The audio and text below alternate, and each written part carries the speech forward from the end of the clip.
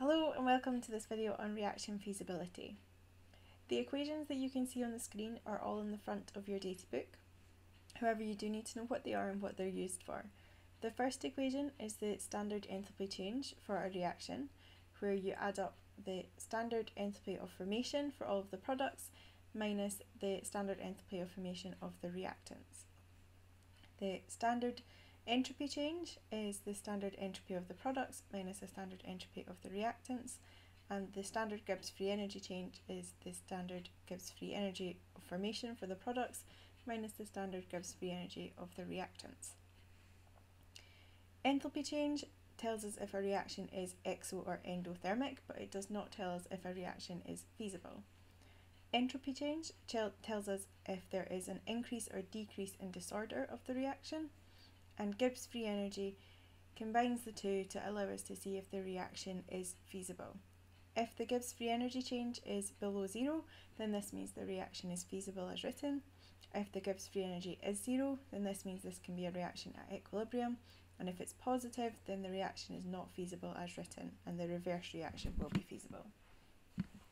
We can combine the three into an equation where we have change in Gibbs free energy equals enthalpy change minus T temperature in Kelvin multiplied by the entropy change. The enthalpy of formation is the enthalpy change associated with making 1 mole of a compound from its element in standard states. Standard states are taken at 298 Kelvin and 1 atmosphere. An example would be to make methane.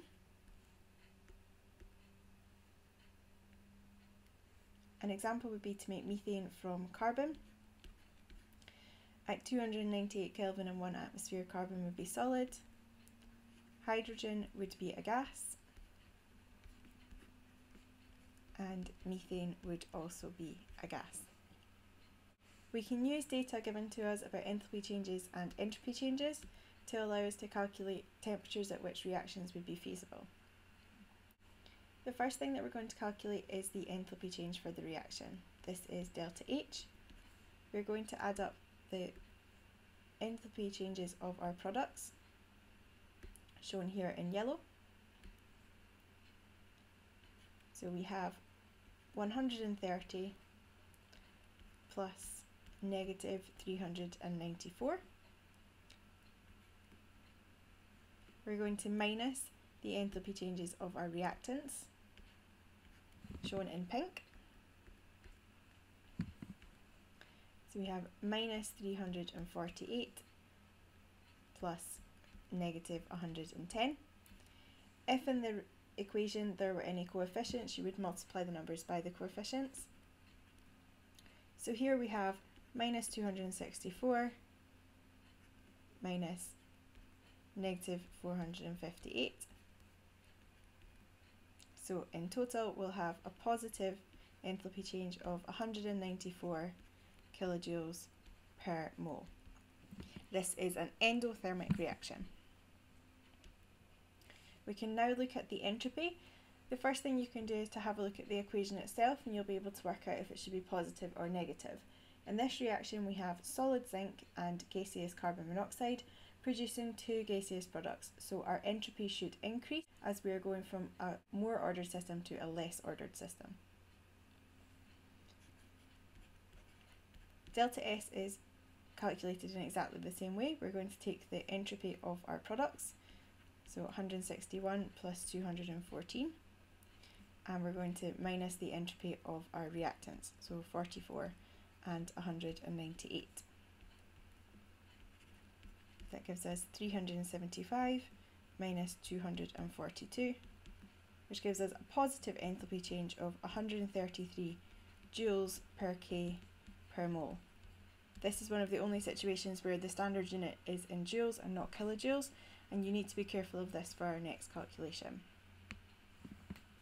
In the next calculation, we're going to work out at what temperature would this reaction become feasible. We need to use our other equation, delta G equals delta H minus T delta S. Reactions become feasible at the point at which delta G is equal to 0, so we can rearrange the equation for T.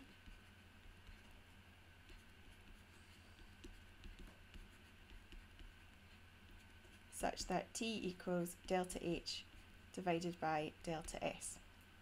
At this point you need to decide what units you're using. I prefer to use kilojoules per mole, but it is personal preference. So I'm going to change the delta S into kilojoules, but you could equally change your delta H into joules. So here T will equal 194 divided by 0.133, where I've divided delta S by 1000.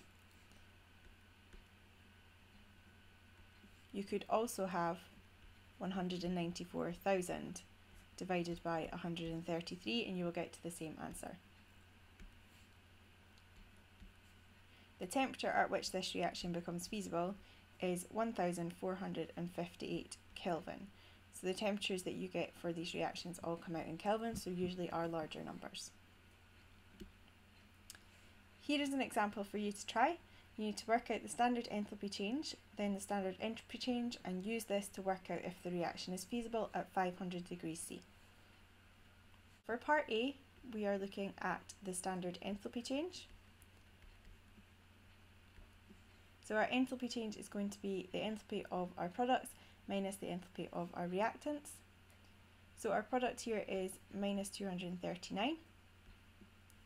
There is no standard enthalpy of formation for an element in its standard state, such as oxygen, so the only reactant we're dealing with is methane.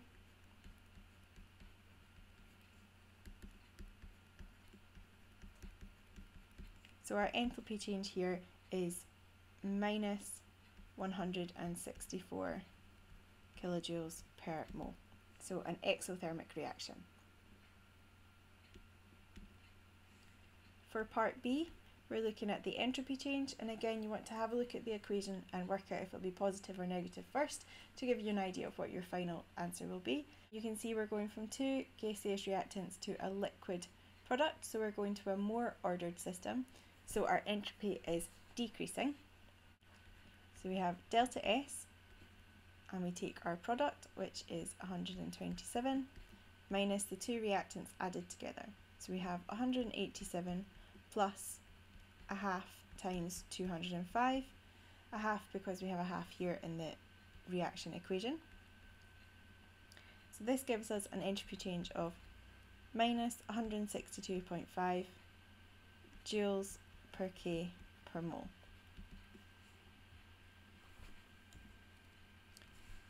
For the final part of the question, we've been asked to calculate the free energy change at 500 degrees C.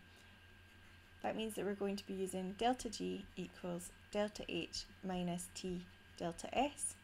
T is in Kelvin, so we need to change our temperature into Kelvin first. So we have 500 degrees C plus 773 Kelvin. Delta G will equal the enthalpy change from before, which is minus 164, minus 773 multiplied by the entropy change, which I'm dividing by 1000 to get into kilojoules.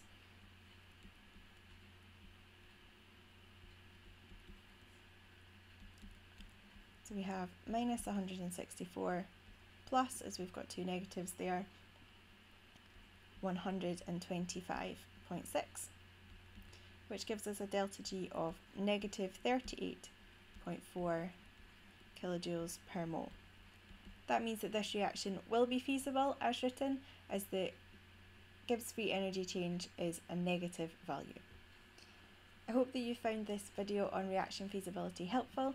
Please remember to subscribe or follow me on Twitter at MissAdamsChem for updates on new videos.